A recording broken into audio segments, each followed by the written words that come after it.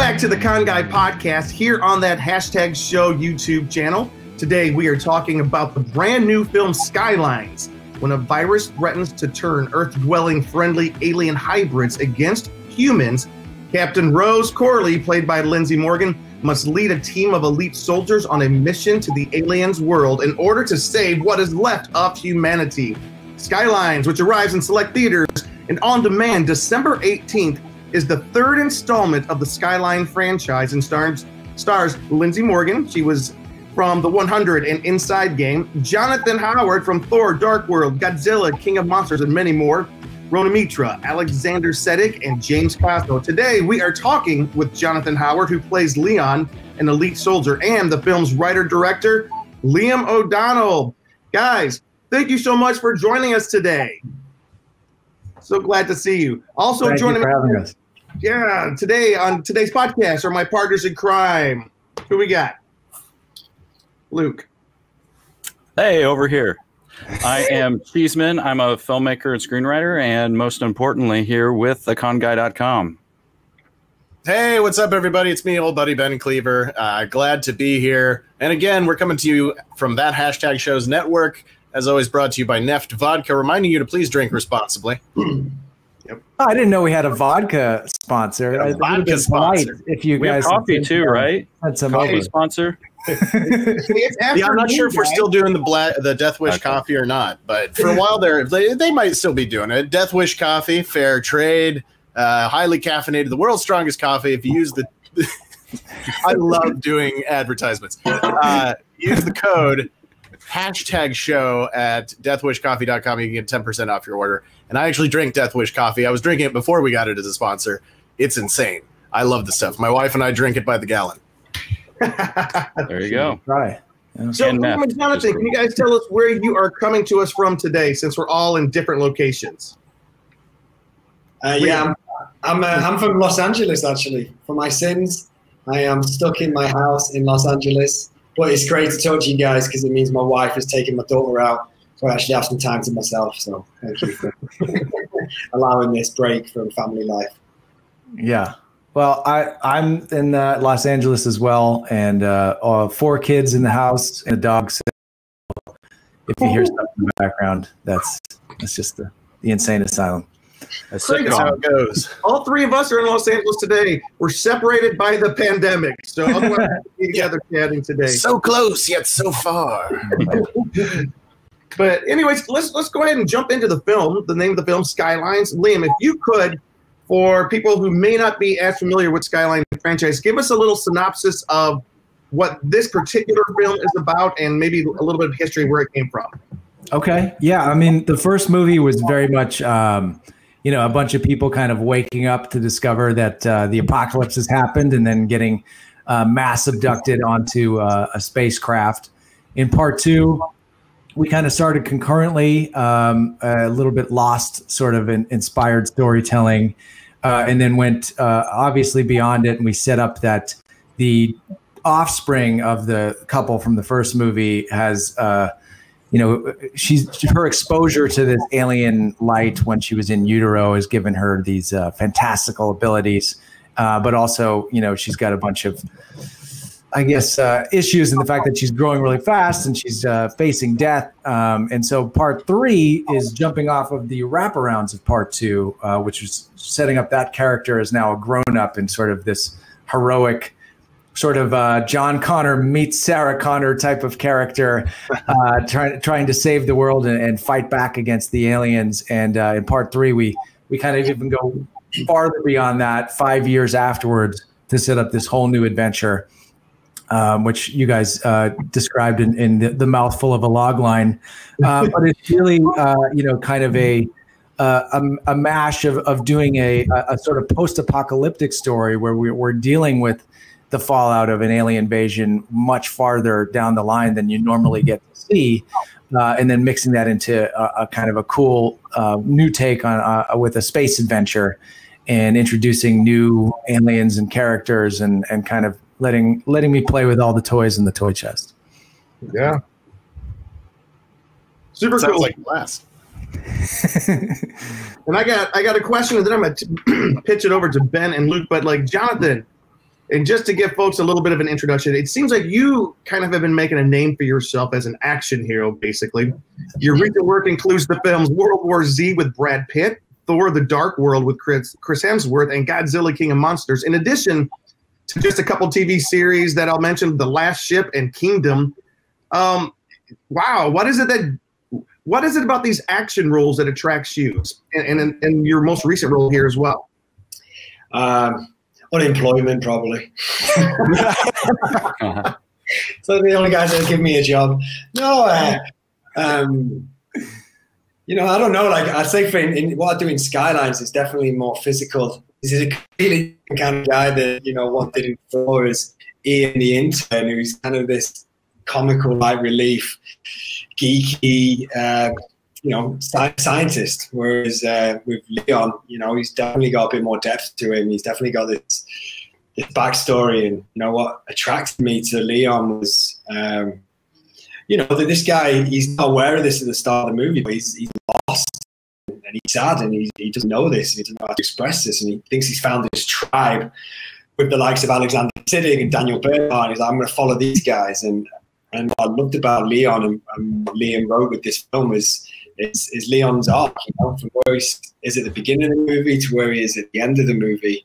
I thought it's something that I don't see a lot in sci-fi movies, where it is character driven, and you know, and I like to think I brought some. Oh yeah, there you are. There's me looking for the toilet.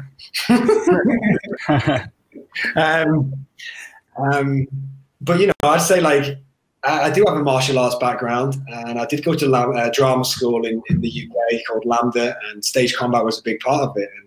And this is, even though you mentioned Kingdom, which is a show about, you know, MMA fighters, I actually just play Nick Jonas's gay assistant boyfriend. So I'm like, finally, I get to show some skills, and he's like, no, you're just the assistant in this. So when Liam offered me this, you know, it was a really good opportunity for me to show that I can be physical and that I can attempt to be the leading man for a change. So yeah, that's kind of why I jumped on this one. Cool. The classic actor answer: I like having work. Yeah. Yeah. I mean, that's the honest answer. I mean, I can tell you that it's like, you know, character and storyline, but you know, and also actually I have to add, at the time, my wife, Elodie Young, who's an actor, she was doing a movie in Toronto, and I told her that I wasn't going to work and that I was going to take care of our daughter and be a supportive partner. And then the script, and I was like, I could also go to Lithuania for 3 months and have like 8 hours of pure sleep. I'm going to go and do this space movie. I'll be back in 3 months. Yeah. It's a thinker. Oh, that's funny. Save humanity, take care of my baby, you know. Right. Noble thing, right? You know, I went to save. It's true. Hey, you have to provide. That's part of being a parent. You got to go. Solid point. Luke, I think I stepped on you in that last question. Oh, no, I was just saying you were almost a Jonas brother. Joe Bros. Joe Bros. But Joe, go for a bit. Yeah, no, this movie looks amazing. The you know, and this was done primarily on an independent level, wasn't it, Liam? And it's very special effects heavy. And I've done independent projects that are very special effects heavy, but there's a lot of development, a lot of time that goes into it. Was this the success or the recognition of the first 2 Skyline films that kind of rolled into this one to make it so epic and et cetera? Yeah, I mean, it's definitely a benefit to doing a sequel is that you're building off a foundation, right? The first movie was a lot of R&D, and that was at Hydraulics, and the second one was at Hydraulics as well, visual effects company. This third one, the only way to get it made was to make it a UK co-production. So we had to find a UK visual effects partner, which we did in Lip Sync. And so that was kind of a different experience for me because I had to kind of like take everyone to like Skyline school, which is really like nerdy, you know, it's stuff that's not really even in the movie, but you have to use the language when you're doing all the visual effects of like what each creature is and what they can do and how the tentacles look and how the light, the volumetric light of the siren lights work and behave. So yeah, it was definitely like more, it required more flexibility and more communication on my end, especially because we had such a short post time. You know, we locked the edit in February of this year. Visual effects didn't really start until March, and I'm going to be honest with you, even that March into July was like, or maybe into June was like a lot of just working on the space look and developing the opening and the ending and the planet, the cobalt destruction stuff without giving too much away. And so it really all poured in like July, August, September, and even obviously October to the very, very last day. Wow. They did an amazing job on such a, you know, like small, like you said, small resources, short schedule. There's a lot of really great filmmaking tools. If you guys are saying you're filmmakers, like Frame.io is an amazing cloud-based piece of, I guess it would be software, where we could put every single visual effects shot up, and you can make notes per frame, and it lets you just draw on everything. And everyone that I wanted to have access to it, I could tag them for different notes. And it helped when you're, you know, we're using Lip Sync as the main vendor, but we also had a bunch of smaller vendors, you know, from the US and from India and from Germany. So it helped everybody get on the same page, and they could all see that, you know, the same movie that we're making. Any 24 hours a day, because obviously everyone's working on different schedules. Now, being a convention type show, we love creatures. We love, you know, like the big monsters and all that. Can you tell us a little bit about that design, how you came up with it, and just what you're trying to create with all these monsters? Yeah, I mean, the one that the main one that we inherited from the first movie is the tanker, which I think my favorite scene is when Leon and Lindsey, you know, kind of fight together and end up getting inside one of these monsters, which is like, feels like it's sort of the culmination of the three movies to me in a funny way. And I love how kind of how fun the tone gets in the back half of this film. But that tanker, that's when we inherited the pilots, which the character of Trent and Violet and some of the other characters in the Harvesters were ones I developed in part 2 to be, you know, physical foam latex suits, you know, basically throwing it back to the original Predator and Alien films, like the exact same technology updated. And so then for part 3, I wanted to obviously have some new creatures. One, we have sort of a Russian doll motif where there's always like a creature inside a creature. And so for the our matriarch character, I wanted to kind of like peel back the Harvester's face and see what was underneath it. And so that was developing a CG look through scope out of Cologne and Lip Sync and kind of bringing that to life. And I'm really happy. We had Feng Zhang, who's a great stunt performer who works with Real Deal Effects, and he kind of performed that character, which ended up being the real basis for what that creature did. And then, of course, we have our new creatures in this that Jonathan has a cool fight scenes with are the Shadows. And so the motivation for them to me was like, I have these big guys in these practical suits as aliens, and we're going to have those on Earth during those action scenes. And those are very kind of big and clunky. And so I wanted the creatures on the alien planet to be a lot faster and move more nimbly and kind of feel a little bit more dangerous. Like they could just come up behind you and pull you into the darkness. And so those were all done with practical stuntmen on set in tracking marker leotards. Like, it's not mocap.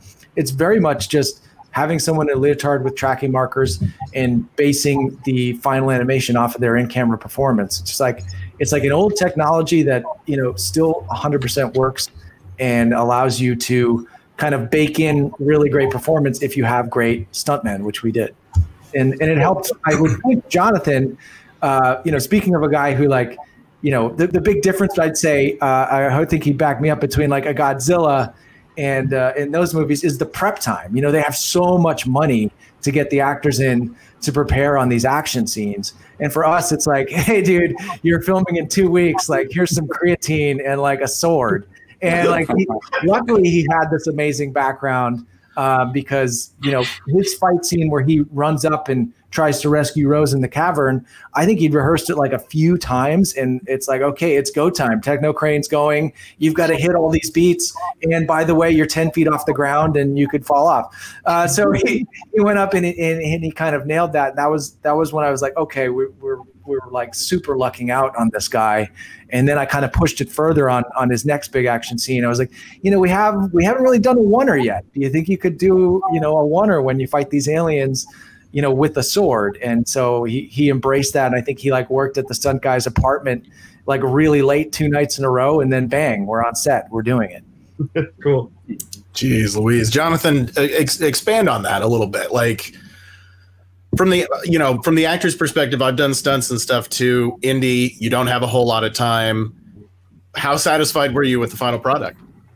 Yeah, you know, you touched upon you know, the difference on, you know, these big budget movies like your Marvel films and your Godzilla films, and as fun as they are to be on, you know, the advantage of doing a film like Skylines is that it's an indie sci-fi movie. So yeah, the budget is 1/10 of what you know, Thor was. But what is the payoff for that? Well, the payoff is that you don't have a hierarchy of 20 exec producers that are going to, like, you know, are going to be arguing over a syllable or, you know, a word in a sentence.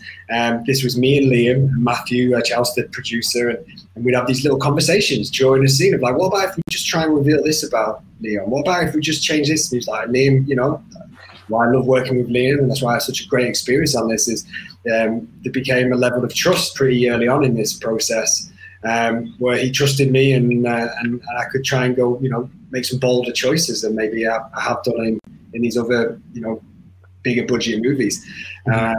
And it just meant that there was a freedom, and yeah, sometimes those choices fell flat on his face and was like, what did you just try then? But then sometimes it would work and we would keep it. And then, yeah, absolutely, the only negative about it is the action side of it.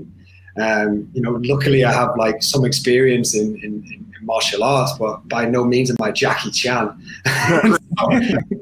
And, you know, and so, yeah, it was rock and roll sci-fi indie filmmaking at times. But I love that. And it's like, okay, what you're going to do is fight or flight. I'm either going to jump into this with my instincts and just say, pedal to the metal, let's have a go. And that's what we did. And, you know, I'm actually very proud of the fight scenes, especially because, you know, more than half of those fight scenes we choreographed on the day, in the morning, as Liam said, like the night before in the stunt guy's apartment, like using a toilet roll as a you know, as one of these hybrid swords. What are we doing here? Like, I have no idea. But you know, that trust with Liam, that all right, I just focus on my stuff, and I'm gonna let Liam worry about everything else. Right. That's filmmaking, as far as I'm concerned. That's. You know, I have a question. So. This film, if you break it down, is basically, or it's an alien pandemic. It's about, you know, an alien pandemic. I guess you could describe it that way. Would you describe it that way? And if so, do you think it's kind of like it resonates a little bit more because of when it's being released? I don't know. I think it could be a double-edged sword. I try to, like, you know, I want people to know it's a good time first and foremost, and not like a depressing reminder of our current situation. So I'm always like, yeah, it's funny that those things turned out, but at the same time, like, you know, I really wish that we could just go on a space mission right now and get our lives back to normal and get everybody back to safety. But yeah, it is weird. Like, I even remember, you know, like, doing the scene with Lindsey and Alexander at the beginning, where they're talking about the pandemic and kind of setting up the stakes of the movie. And even I think someone was like, what exactly is a pandemic? Like, it wasn't really like, you know, in our vernacular the way it is now. But yeah, it's both a good and a bad thing. We're relevant, but I wish we weren't. Hey, can I just rephrase that though? It's not really a pandemic film. It's, you know, that's a little bit of the basis. It's more a film like Alien, Starship Troopers, these big action films which we all grew up on, which we love. Now, can you talk it's more like that. And are these films were they inspirations for you when you were making this film? Oh, obviously, yeah. I mean, I can't help but wear my inspirations on my sleeve. But I do feel like it's like there's like a certain type of movie that was made in the 80s and 90s that like they stopped kind of making, at least at this budget level, which even to say we're like a tenth of those big budget movies, but like they just stopped making them, which it is that, that James Cameron, Paul Verhoeven, John McTiernan, John Carpenter kind of vibe that obviously is like, it's my favorite type of movie. It's the type of movie I still every Friday night. If there was a new movie like that every Friday night, that's the one I would click on every single time. And I just feel like I think like a lot of people in our generation, it's just like, but they want to go back to that. They want new versions of those stories, and hopefully that's kind of what we're doing. Because that's still the stuff that most inspires me. I do love a lot of new movies. I'm definitely not one of those people that like, I hate this. Like I really love the Marvel movies. I like Thor: Dark World. I like Mandalorian. I really do enjoy it. But there is something to be said about that kind of like physical-based action sci-fi with some hard edges to it, R-rated stuff that like it just seems to have gone away. And so hopefully we're keeping that spirit alive. Absolutely. Yeah, that's the biggest issue in Hollywood today is that original sci-fi IP is very hard to shop around to a major budget, studio or contributor, because they just see it as a big risk, a big expensive risk. And so I think independent is where a lot of that. But even us, I mean, there's a reason why it's part 3, right? Like it's like, right. If we wanted to get this movie done as an original story and we took the name Skylines out, it would have been impossible. Right. Impossible to get this movie at this budget level.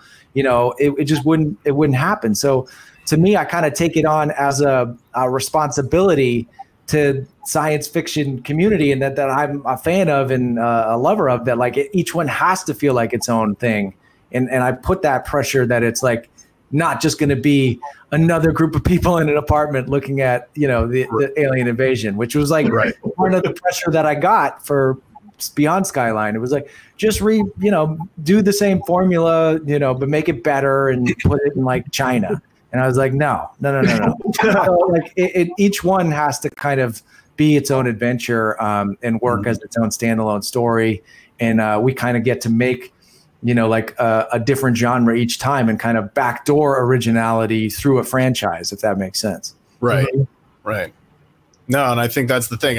What I'm saying is that's the fallacy, is they see it as too big of a risk when really people want this and people want new ideas and new adventures. And so, maybe independent is where that's going to be happening a lot more, kind of taking your lead on that. So, but yeah. Commendations. I hope But Lee, like I say, you guys, this did not feel like an independent film. This felt like a major studio film. It's huge. It's big. It's so much action. And you guys were able to, you talk about a tenth of the budget. That budget really stretched, and we can see it. Thank you. Thank you. Yeah. I mean, it's like each movie is a reaction to the incredible, immense learning experience of the one before it, right? So like each time you do one of these things, it's like going to college in a way. You're like, you learn so many things and you're like, oh my God, I could do that better. I could do that more efficient the next time. And that kind of goes into how you even approach the script to then planning how to film it. Like the second movie, I wanted to build one big tunnel set that was going to be my subway tunnel. It was going to be my ship tunnel, and it was going to be the bunker tunnel for the third act. And that was my genius idea that like no one would listen to, and they didn't want to try it. I couldn't convince them. And then the movie, budget wise, it ended up costing, I think, more than if they had just built like one amazing set and done what I said. The third one, that people did listen, and we just built this amazing Cobalt set, and we kept kind of using a lot of smart, practical ways to reshuffle the deck almost every single day. So every day that Johnny and the team would come in, it would be kind of all rearranged to a totally new version of the planet. even to the point where we built the alien, the human spaceship, the converted mothership. And then once we were done filming that, we redressed that with alien, webbing and, all our kind of like liquid latex tricks to use that again to make another set out of it. So it's just constantly reusing things and being more efficient. Yeah. Now, a big part of sci-fi is the weapons. You got Star Wars with the blasters and the lightsabers and all that. Now, that was such a big component you had to bring to the film. Can you tell us a little bit about the weapons and, Jonathan, what it was like working with the weapons of the film? I mean, like day one when I got loaded up and I was like, this is my sci-fi little nerd dream. Like, I had the most weapons out of every character in the movie. I think when I got off the ship and stepped on Cobalt, I had two of these hybrid pistols. I had a hybrid AK-47 rifle. I haven't seen that picture there.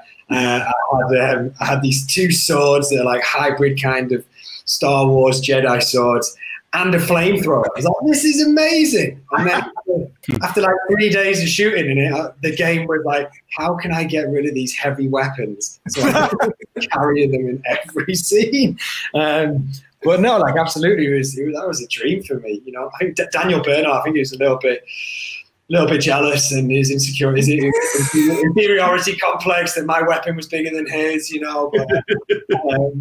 no, that was really fun. And, it's just a credit to Liam. Like we were talking about the budget before, like it's just a credit to Liam that you don't notice the difference in this quality, right? In this production, like this budget, like that's a massive credit to Liam and how we managed to make this film. I remember shooting Thor, and there was a scene, and there was we were running away, and like an explosion, and like a Kiss Kat Dennings, and then one of the producers in post was just like, yeah, we wanted to put it wasn't exciting enough, so we put a monster in there. $5 million to put $5 million to put a monster in for like 5 seconds, and the advantage of making this indie sci-fi movie is that you don't have green screen as much. Liam really wanted to work against doing green screen and use stuntmen as much as they can. And right. And the payoff of that is, a few people that have watched the movie and the interviews I've done, they commented on like the chemistry and the relationship between me and Trent, Rose's pilot brother, who's got the alien body but the consciousness of a human. Now that was something I didn't even think about, and that only came out because Jeremy Fitzgerald, the stunt guy playing Trent, the pilot, is because we were living in the same hotel for 3 months, and so when we were on set, I actually had someone to play off. I didn't have like a really bored, nonplussed first AD. Okay, and now the monster picks up the human being. Oh, he's eating the human being. That's scary, we didn't have those problems because we actually had, stuntmen in stilts, 9 foot high, with this amazing costume to play off.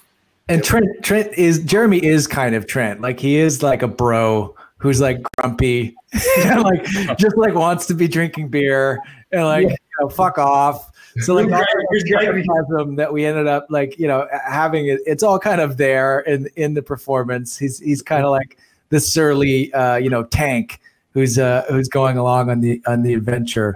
But yeah, the green screen was going back to that Beyond Skyline, and the lessons was like, because we didn't do this one big set build, I ended up having to shoot like this massive set piece on the alien ship green screen, and it was in a green tube with a techno crane without any previs, and so that like made me grow like these extra neurons in my head of how hard it was.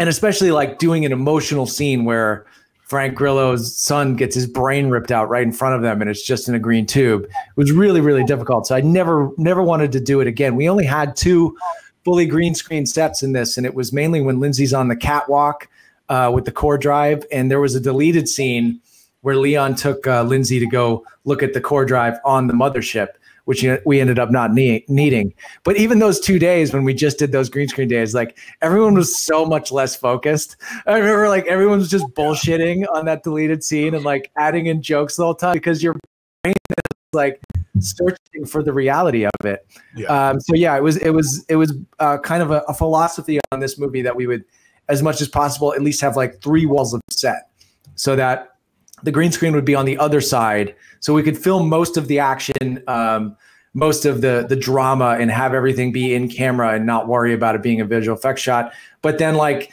when Daniel and Leon's fight, you know, it's going to look more epic if we put the dolly on the other side and we have the CG ship, you know, behind them, kind of framing that battle as they go back and forth. So that was kind of all the lessons from part 2 being used in 3. So, Liam, let me ask you a question about the trilogy in general. Maybe some people aren't as familiar with, you know, the legacy of this film. Most people, yeah. Well, can we talk about like where it came from? For example, Luke and you were talking before we started taping about like the first time he heard about it was his very first. Where was it, Luke? Well, I was just saying I saw that this was on Comic-Con. I unfortunately hadn't been to Comic-Con by 2010. I didn't go till 2012 or 13, but I saw you guys had a panel on Comic-Con. I just wanted to hear about us being kind of a Comic-Con kind of based type show, or kind of into all that culture. Just want to know like what your experience with Comic-Con was like, and having like a gigantic Hall H panel there. Yeah. Even I go back to the year before, it was 2009. Greg and Colin, who directed the first one, like they signed with CAA that year, and they were like, we have a Comic-Con party. You guys should just go down there and absorb it. And it was great. It was great advice. We went down and we just went to some of the panels and like walked around. I found a Dune t-shirt that I wore out. And I just had like this weekend of just kind of absorbing it. And then flash forward the next year, having a panel there was like, wow, you know, it kind of, that happened quick. So the panel to me was like, I mean, we filmed this movie for that first movie for like, you know, 40 days for under $1 million to shoot at Greg's apartment building. And then like 4 months later, we're at Comic-Con. It was like being on a rocket ship, really. And we had a great marketing guy from Relativity who passed away. His name was Jeff Amer. And he came up with all these really great gags where they had like these foam people. They had this machine that made foam people and then lifted them up into the air. And that was in front of our massive billboard that said Skyline. So yeah, that was kind of the whole peak of the first movie experience. And then, yeah, I would have loved to have gone to a Comic-Con for the second movie, but I think we had more money in like our Twitter budget of marketing for the first movie than we had for all of the second movie. Let me just real quick follow up with that. And then I know Ben and Luke have a couple more questions as well, but like, let's talk about that first movie for a second. And in your director's statement, this is what you say. They made another Skyline movie? It's a legitimate, crazy question. I know. It's even hard for me to believe we've made it this far in the 10 years since Skyline was released. Though the independent invasion thriller was an unlikely success story at the global box office, some of the critical reactions were so negative at the time, I was not sure that I would have a career a decade later, let alone a third entry in the franchise. You wrote that first film, and it got decent global box office, but what was the reception audiences or critically, I guess I should say? And well, I think it's funny I said Twitter because that was like early days of Twitter. But it was, I knew it was all bad from like, you know, we even had like the premiere on like a Tuesday, and then and it was great. Everyone had such an amazing time at that premiere. And then I think it was like Wednesday night, Thursday was the first review, and it was like scathing at a level that I was just not expecting, because we had tested it and you show it to investors, and you kind of know when investors are happy, they don't ask you about a sequel. Right. And they just kind of go, it's great, and they leave the room, you know? So it did kind of take us by surprise how much people did not respond. And when I was on Twitter and like refreshing it, people were just like, worst movie ever. And you're going to get that on every movie, but it was just like the percentages were not looking good. Can I just ask you real quick, what changed between movie 1 and movie 2? Because you were the writer, but not the director. Yeah. Right. But then you directed the follow-up 7 years later. I think it's a little alchemy all in all. Like, I think if the first movie was just released as a festival, like midnight movie, I think the reaction would be better without changing a single thing about it. But when you kind of put this massive marketing campaign behind it, And like they even recorded lines from the actors that weren't in the movie being like, we have to fight back. That was literally never ever a part of the movie. It wasn't an action movie. It was like a zombie movie, you know, where the characters are sitting there listening to the radio like in Night of the Living Dead, and they realize like they're fucked. That was the whole vibe. But because we had such amazing kind of sci-fi war imagery with like the airplanes and the nukes and all that, it just was like a genre mash that people weren't.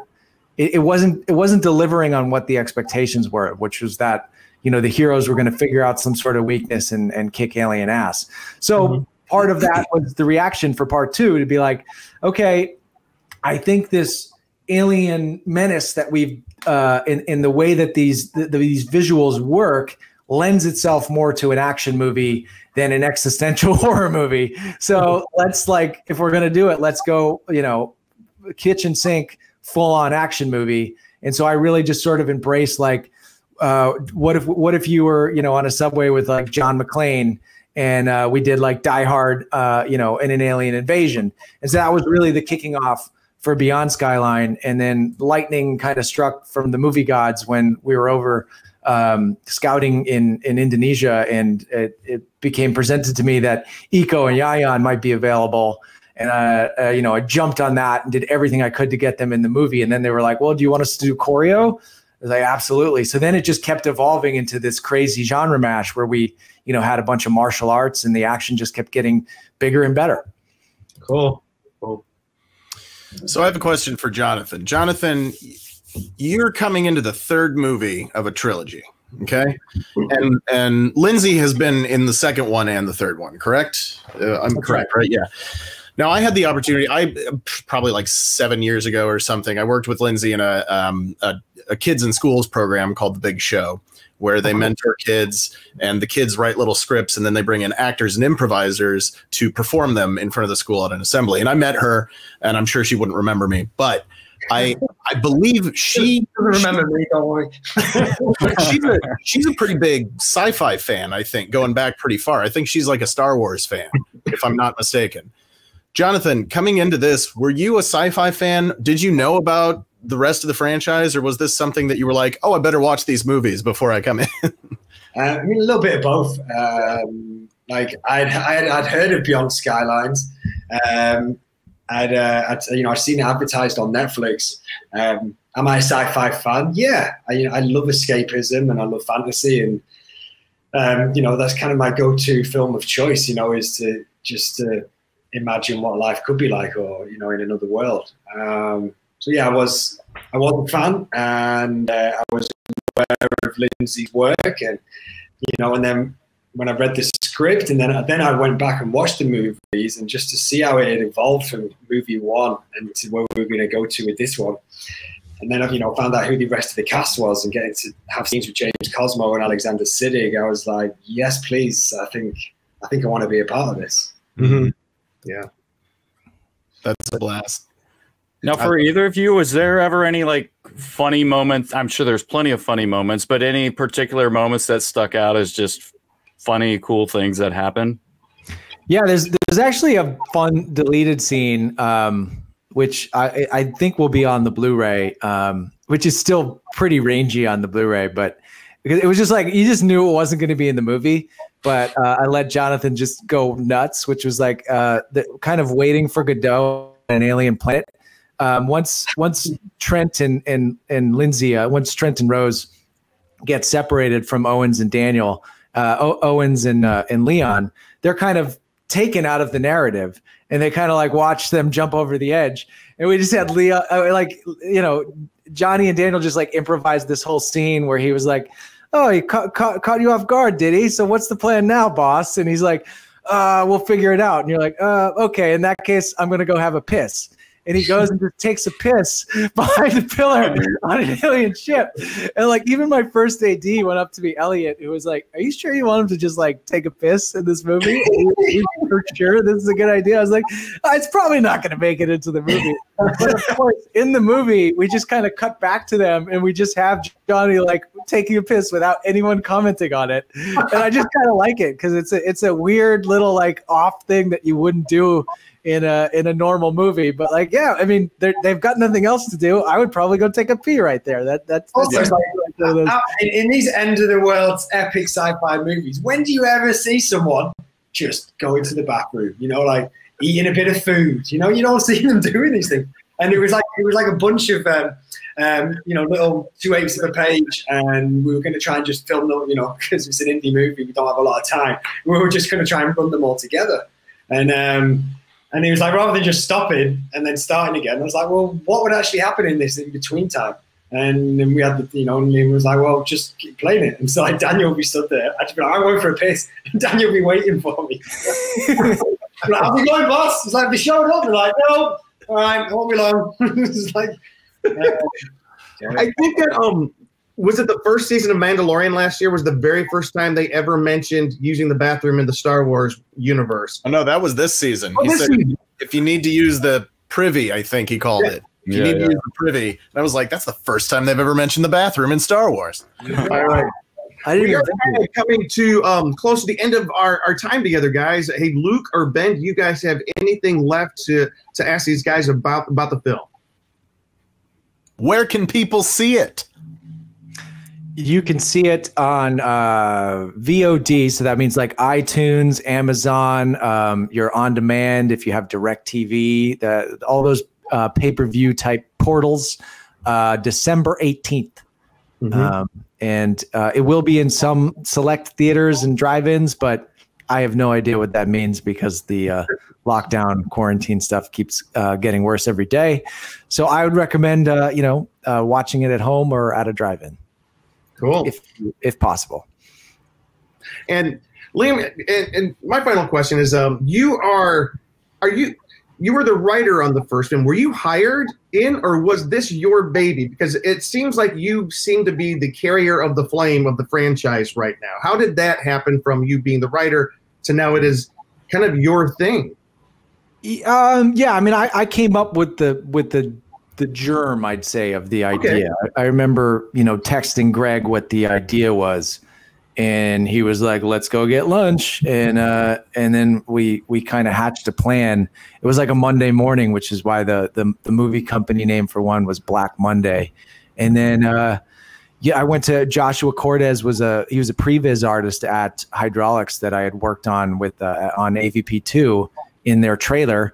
And so I was like, he had a real strong horror background, and so I was like, let's both work on this movie together. I'm going to work on like a 3-page treatment. You work on a 3-page treatment, and then let's see where they line up. And we had a bunch of similarities, and we kind of meshed them together and would pass the script back and forth. But then we worked on the treatment for part 2 together. But then when it came time to writing it, and when I knew I was going to direct it, I was like, I just kind of I'm going to just write this for myself because, I can't be precious with anything. And as Johnny will tell you, I'm not very precious with my own words. I'm constantly, looking for inspiration and trying to always make it better in any way possible, which is why it was always great to have him on set, because I'm not the best at comedy, and having someone with that comedic background, he could kind of always pick his spots and add levity where we needed it. Yeah. And I gotta 2 things I want to thank you for. One, thank you for bringing Rhona back to. I love her. She is amazing. Look at that woman. We love Rhona. We all should have a moment of silence for Rhona. on the big screen is amazing. And number 2, thank you for having like practical aliens that you get to punch and it feels real. Like I am. Welcome to Earth. Yeah. Jonathan actually has like a therapy session with Trent at the end, and of course the only breakthrough is just giving him a stiff elbow to the head. I love that. That's good. Hey guys, thank you so much for coming. I do have one final question. So is there any talks of a 4th film? And if so, do you have any type of dream casting? Like if you could pull any kind of like actor or actors into this universe, like what would be that dream casting? There's talk of a 4th film, but it's without getting too committal. I'm working on what that would be. It's interesting. I do love that we brought in the British flavor on this one, And the one actress I've been thinking about is Gwendolyn Christie from Game of Thrones. Yeah, I feel like she could walk onto a Skyline set and fit right away. But that's kind of the initial germ of my ideas for Part 4. Oh, let's make it happen. Let's make it You happen. heard it here. Hey, guys, thank you so much for joining us today for the Con Guy podcast. Liam, where can people maybe find out more information or follow you about your upcoming projects? Liam Odin on Twitter and Instagram update. I've been doing a ton of behind the scenes photos on the Instagram, like nice. Almost every day, because we just have so many. And it was such a good movie to shoot, and such a great group of people. I love kind of sharing those. That's cool. All right, Jonathan, where can people find out about what you're working on? Yeah, I suppose on the old Instagram, something that I've been resisting for so many years. I remember on Thor, Natalie Portman being like, "Yeah, I don't do that." I'm like, "Yeah, I'm not going to do it either." 7 years later, I'm like, "Damn, I missed that boat, didn't I?" Yeah, I think she's got like 10 million followers, so maybe she was lying. Yeah, because she finally come around to it. She sabotaged your career. Let's get it out there. No, thanks for having us, guys. Thanks for having us. You guys have been awesome, and good luck to you guys on all your writing and acting and producing endeavors as well. Thank you. Oh, thank you. All right, Cheeseman. And yeah, you can follow me here at Cheese on Couch on both Twitter and on Instagram, and also check us out on theconguy.com. Mm-hmm. Yeah, so I can. All right. Oh, Jonathan's taking a picture of the screen. I love it. That's going on Instagram, everybody. Mr. Jonathan Howard on Instagram. No. For the gram. For the gram. All right, everybody. My name is Ben Cleaver. You can find me on Instagram and Twitter at BENKLIEWER. Cleaver. It's easy to say, hard to spell. Remember, everybody, I'm always drinking out of this red cup because whenever Ben Cleaver shows up, it's always a party. All right. It is. Try to keep up. Go out and see the film. It comes out December 18th. See it safely. See it video on demand or in select theaters, wherever it is showing. Liam, Jonathan, thank you for joining us today. Guys, please follow us here on The Con Guy. Leave comments. Give us good comments so that we can keep on going. All right, guys. We'll talk to you later. Thank you. Thanks, guys.